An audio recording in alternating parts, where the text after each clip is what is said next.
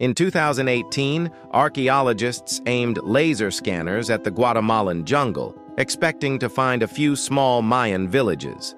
What they discovered changed everything.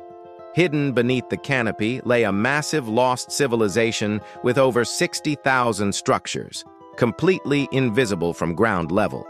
The city covered 800 square miles and housed 15 million people, larger than all known Mayan populations combined. Advanced highways, defensive walls, and agricultural terraces that could feed millions. Engineering that defied everything experts thought they knew about the Maya. But then came the disturbing discovery. The entire city was abandoned around 900 AD.